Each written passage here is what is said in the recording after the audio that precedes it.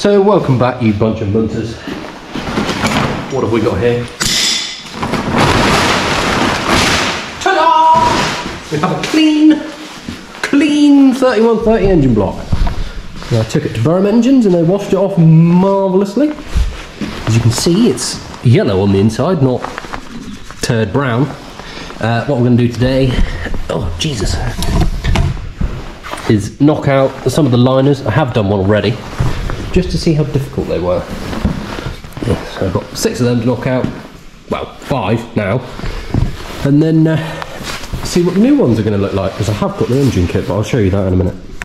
So I'm going to be a complete animal and use a cut up bales pipe kind. You can get proper pullers for them, but I don't have one and I'm not using these liners again, so they will come out the way I want them to, hopefully.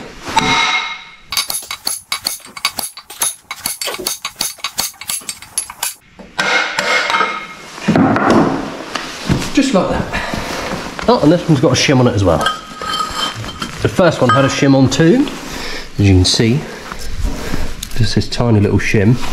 Because when we put the new ones in, we've got to have a dial test indicator and measure the stick out, because obviously they sit proud, so it's going to take a bit of doing. Just got to measure how far they stick out, and you can be within a certain parameter. I'll just look in the book and tell you. So if we look here, it's 0.02 to 0.10 mil. I know it doesn't focus very well, but that is this part, the outer part of this lip and the block.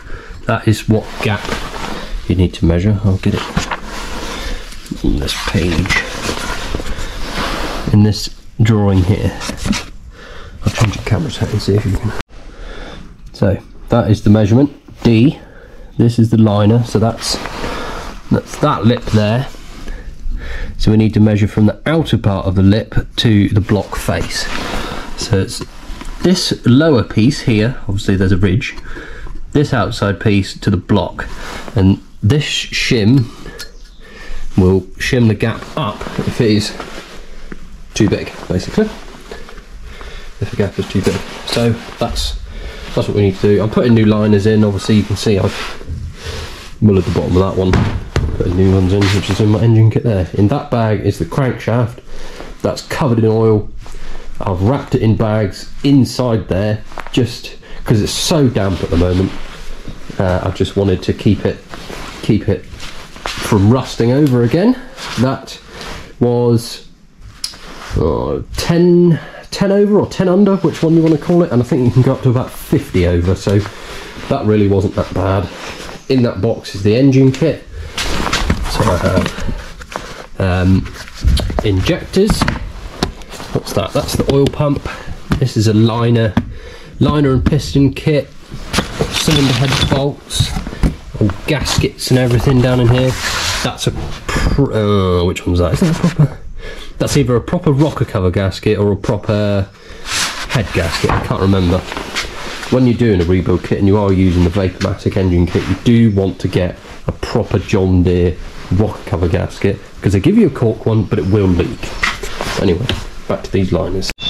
So they're all out, as you can see, and in the bottom there's 3 O-rings. Obviously the top one is a square one, and that's come out on the liner.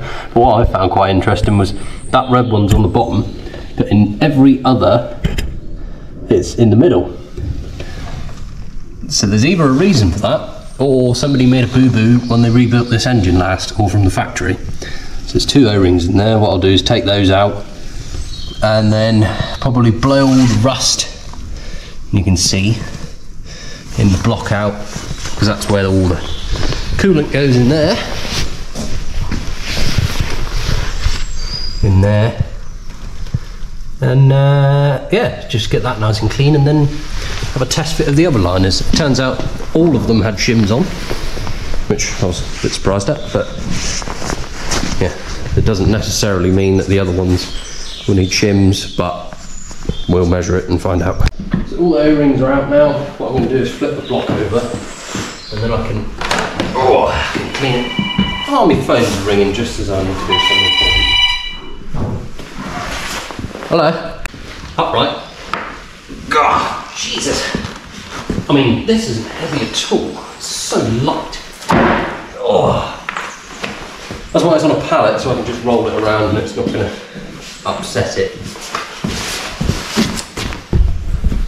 So what I'm going to do now is go around this with like a wire wheel and all down in the bottom there as much as I can, just to clean it up. Looks quite fancy, that, doesn't it? God, look at that. Yeah. As a reminder to future me, the red O-ring was in the middle. Red O-ring in the middle. No idea what happened here. Black O-ring on the bottom and then the square one at the top. I don't know why there's a square one. I think it's just so it sits on the casting or the lip or something. But yes, cleaning up time. So that's just one or two of them wire wheeled off. I wasn't going to do the whole lot because we'll be here forever otherwise. But yeah, you just want to get all where the mating surfaces are. Like if there's a square corner, make sure you get a pick or something right in there. I've got this on my pocket knife, get right in the edges, especially down in the bottom of the boards where the O-rings go, because obviously that seals the oil from the water, so you don't want, or coolant or whatever you want to call it. But over here on the bench, I've got lovely shiny new parts. Obviously Vapormatic supplies most of the parts. Obviously that's the O-rings in there. Piston rings, I won't get those out until we got the pistons ready because I don't want to break anything. Here's the liner.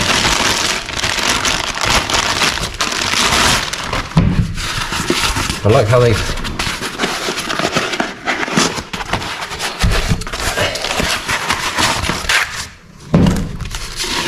packaged everything up so nicely. There's a liner and then piston. New gudgeon pin, circlips, and then the piston to resistance. Let's see what I did there. And that one right there. Very nice, as you can see, it's not rusty and it fits in there. It fits in there. It doesn't fit in there, but it does, because I have fit in there before. There, like that, see? Fits in there, lovely. So this will, obviously there's no O-rings and no shims on anything yet. I'm just going to sit this down in here.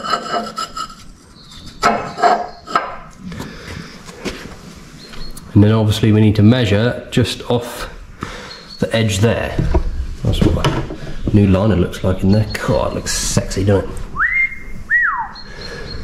But yeah, I'll get my thingy caliper, whatever it is out, and have a measure of that. Right, so this is the setup you need. Obviously, it needs to be bolted down tight, not to the same tightness the head will be at, just enough to snug it in there basically. And then I've got my dial test indicator. It's currently on, what's it on? Oh, actually, I'll bring it back there. So yeah, it's currently on 11. And then if we move it across, it's on, what's it on? 15, 16, it's on between 16 and 17. So do some quick maths. So I've gone 16.5 minus 12, and that gives us 4.5, which is within the parameter of 10 and 0.2. Yeah, so it'd be 0.45 then, basically, because each of the little increments is 0.01 mil. So that's that one done. Initially I put it in with the shim, but it came out as being about 20, so that's no good. It's got to be within that parameter. So what I'll do now is do the same for the other 5, and then after that, take them out, put the O-rings in, press or knock is what it says. Press or knock them back in, and then what a lot of people do is just put the bolts back in like that, just to hold it in so they don't pop back out again. But yeah, obviously I've showed you that one. I'll do the lot. So it saves you looking at the same thing 6 times over. Then also I fitted a new piston onto its connecting rod. That's still fairly tight on there, which is good. It took a bit getting that one out really, but yeah, new gudgeon pin comes with a piston anyway, and that fits nicely. And then obviously the rings will need to go on. Before we put them in, we've got to put the crank in, but I want to get all the liners in first, then flop it on its side, put the crank in. Hopefully I should be able to put the crank in like that. If not, then I'll have to try and work a way of flipping it right over, but we'll come to that when we get to it. So that's all them measured in. They all measured pretty much the same, which was good, without shims. So what I'll be doing now is putting the O-rings in the bottom of the block. I'm fairly sure the square one has to slide over the piston, because it just falls straight in, and it says in the book to put it in the bottom of the piston, or bottom of the block, to slide the liner through, but that's not going to happen. And the old ones came out with them on, so what I'll do is put that square one on that one, and then put the other ones with soapy water in the block. And they say soapy water because if you put oil in them, apparently they swell up. So no idea if that's true, but you know, I'll get to soaping them up and putting them in the block. Put the bottom ones in. You can't see me doing that anyway, so there's not much point trying to film it. I am learning as I'm going doing this, because I've never done one before. I've done a 165 Perkins engine. But other than that, oh yeah.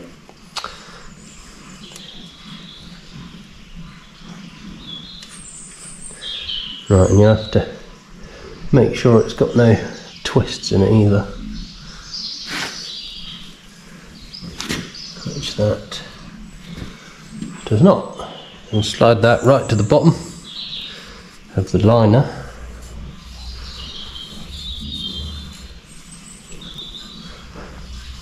This one seats on the block inside. You've got to make sure that's really clean down there.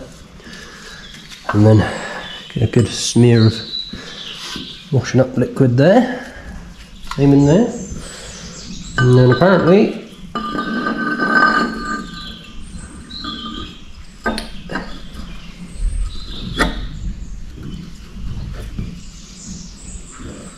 yeah, just like that, and then repeat that 6 more times.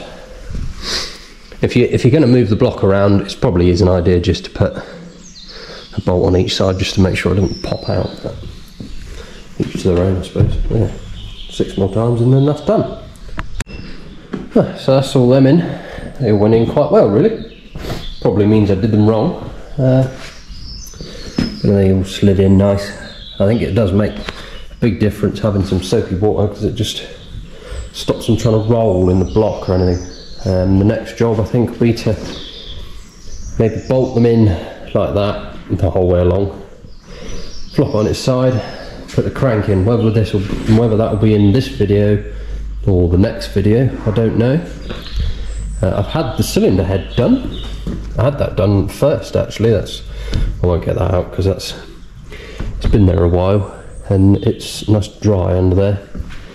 But what they found when they did it, when they rung me when it was in there in the machine shop, because they skimmed it and went through all the valves, they said that everything was fine bar 2 valves, or 1 valve. He said get 2. There came as a pack of 4.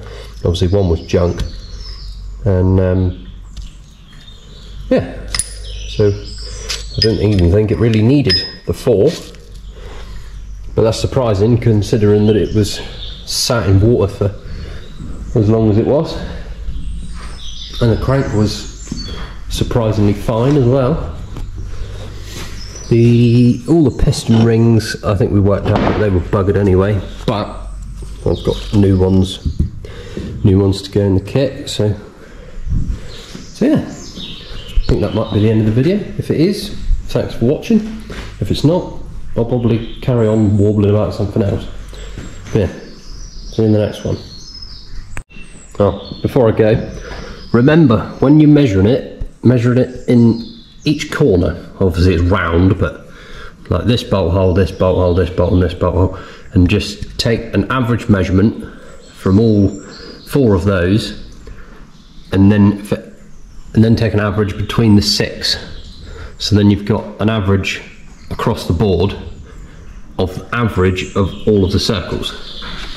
Because as we said, it's got to be within 2 to 10, 0.02 to 0.010. So all the way across the board. It took me nearly all day to do that. I'm knackered and I'm very cold now, but it is done, which is marvellous. Hopefully we won't have any problems. Shouldn't do, but yeah. Goodbye.